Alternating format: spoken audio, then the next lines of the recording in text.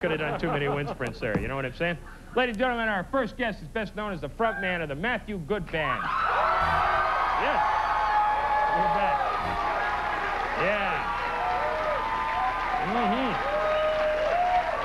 And he's gone, ladies and gentlemen, he's gone from writing music to writing his first book. At last, there is nothing left to say. Please welcome my good friend, Matthew Good.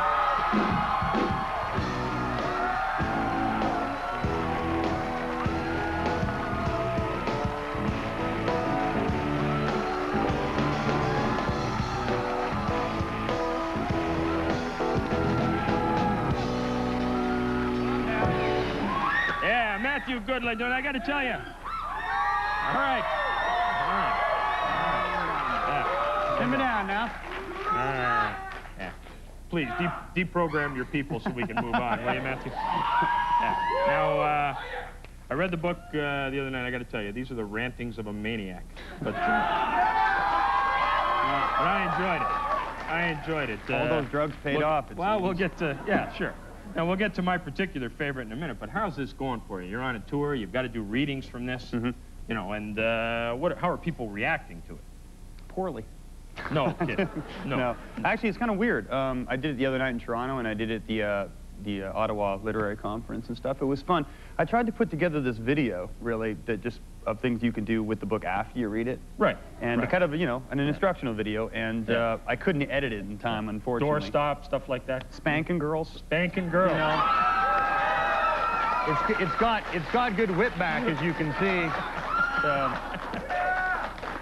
That kind of thing. Is it gender-specific spanking? Could you spank anybody with the book, Matthew? Just for you, Mike, you can do pretty much whatever you want. I guess my big privacy concern of your own home. Well, yeah, feel based free. on my lifestyle, my concern is, can I spank myself with this book, Matthew?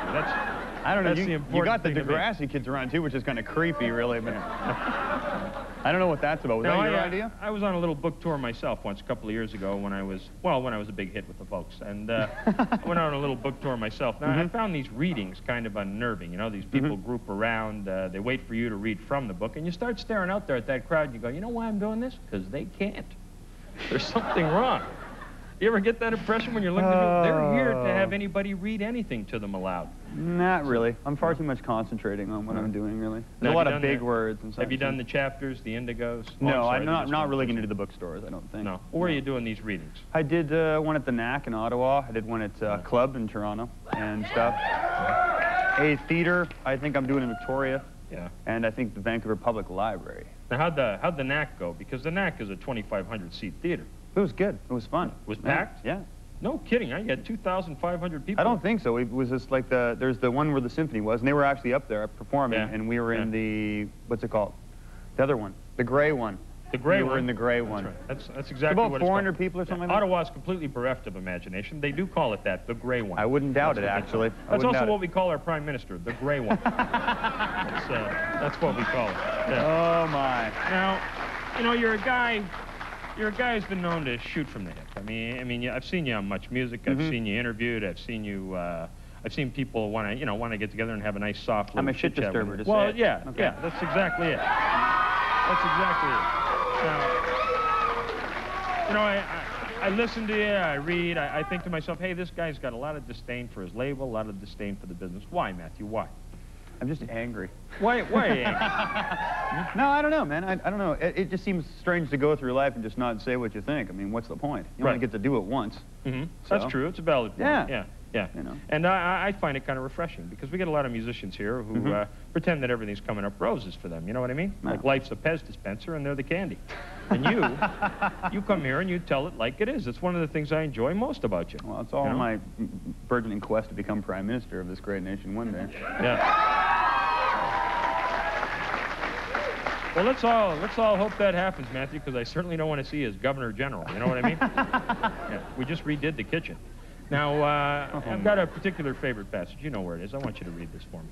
I'm going to have to find it now, aren't I? Well, you wrote the book. Yeah, I know. I didn't put it together, though. Times like this, when you call a guy's bluff. Did you really write that book? You should know exactly where every word is placed. Where is it, dude? Well, let me paraphrase. You find it. I love this. This is my particular favorite. This was a list of 10 things you'd like to do before you died. One was to invent a shrinking machine and make love to Barbie and steal her Corvette. I love that. Well, Either that or the That's not exactly the way you put it. No, I said I loved it. I loved it. I thought it was fabulous. Now, who came to you and It has said... more impact that way, okay? Now, who came to you and said, we need you to wake up in the middle of the night and write down your craziest thoughts and give it to us in book form? Who came to you and said this? No one, really. Actually, my contract with the devil really stipulates that I do music first, then the literature, then action blockbusters after that, and then politics. Now that we're talking about the music, you had a bit of the band's back together. Yes, the band's minus one guy. Minus the one. No, we're everybody's back all together. 4 of us. You managed. All 4 of us. It's true. We're gonna break up next week. Yeah. Now you managed to mend that rift. Yes. Yeah. Now what was the problem? Because you're sitting here, you're with us right now. Tell us what happened. Oh, you know, we all pretty much just had our heads up our own asses, really. Yeah. Okay. And that makes it very hard to sing, doesn't it? Well, of course it does. Yeah. You guys are getting an extra laugh out of that one, aren't you?